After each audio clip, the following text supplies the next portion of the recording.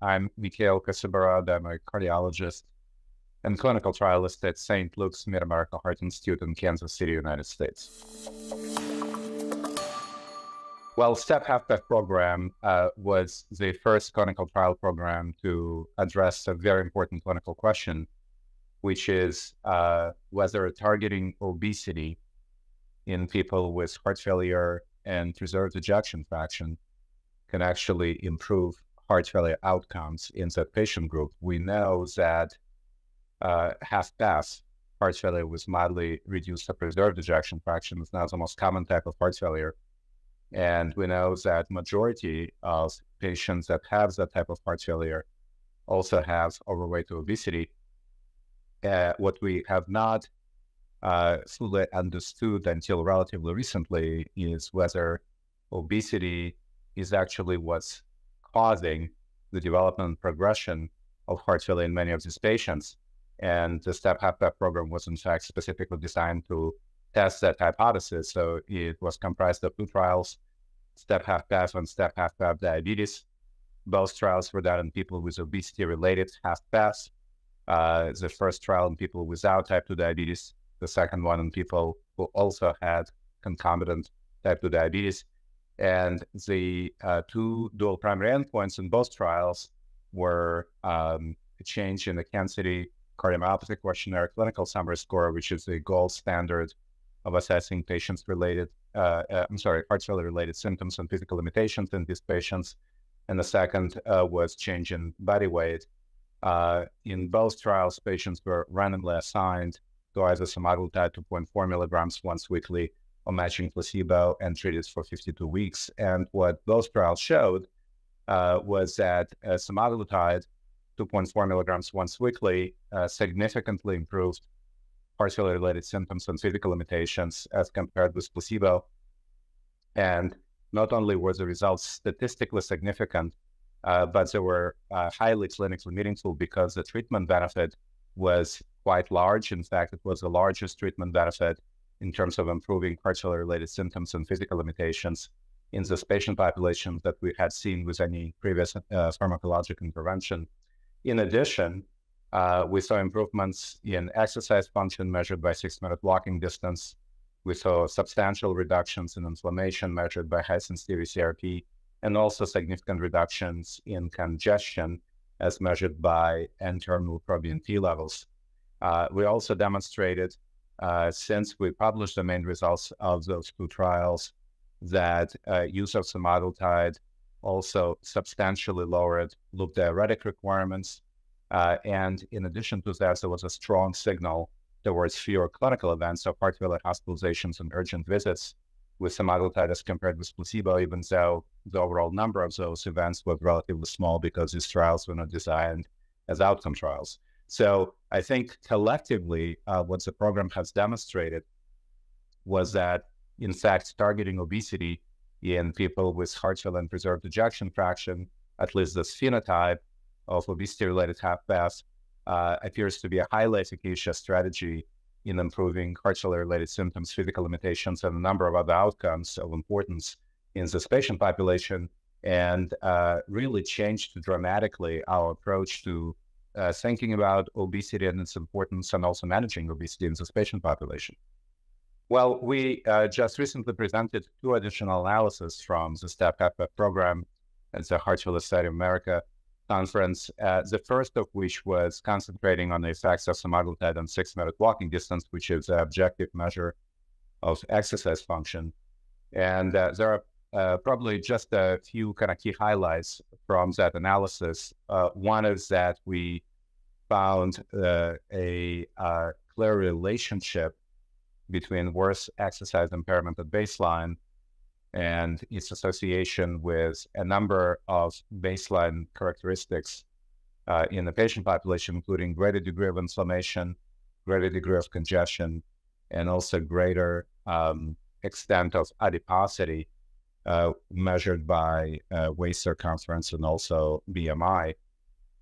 We have also found, which is similar to what we demonstrated previously, that semaglutide significantly improved 6-minute walking distance as compared with placebo. In this analysis, we additionally showed that this benefit was already present early at 20 weeks, which is when maximal weight loss had not yet occurred, and that benefit was sustained at 52 weeks, and that these benefits were consistent across different subgroups of patients' demographic and clinical characteristics. When we combine the two treatment groups together, semaglutide and placebo, we see a significant relationship between greater degree of body weight loss during the trial and larger improvement in 6-minute walking distance. And finally, the benefits of semaglutide in a variety of heart failure outcomes were consistent regardless of the degree of exercise impairment at baseline. And we also see that while people who have worse exercise tolerance at baseline have higher risk of serious adverse events during the trial, patients treated with semaglutide consistently experience fewer serious adverse events and fewer cardiac disorders than those treated with placebo. So that's the first of the two analyses. The second one actually focused on frailty, another very important concept and important clinical question in this patient population. And in that analysis, we demonstrate that majority of patients in the STEP-HFpEF program actually had significant burden of frailty, and semaglutide consistently improved a variety of patient outcomes, regardless of frailty status. But when it comes to heart failure-related symptoms and physical limitations in particular, those patients that were the most frail at baseline appear to derive even greater benefit in terms of improvement in those heart failure-related symptoms and physical limitations. And furthermore, semaglutide actually improved frailty itself during follow-up. Why is this important? Well, first of all, of course, many patients that have heart failure with preserved ejection fraction are frail.